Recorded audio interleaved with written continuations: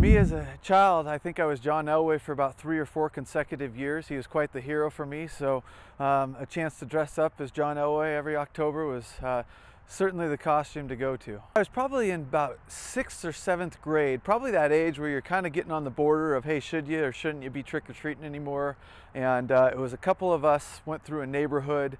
It was kind of that age where we didn't have our parents with us and kind of feeling that freedom for the first time. And it was just a really, really fun night with some good friends. And I think we ate candy probably next month. It was very successful, that's for sure. You know, lately I've been a cowboy. It's a really go-to costume and doesn't take a whole lot of adjustments. And you know, I think this Halloween my wife and I are going to be Casey and Monica from Yellowstone. So we're really looking forward to that.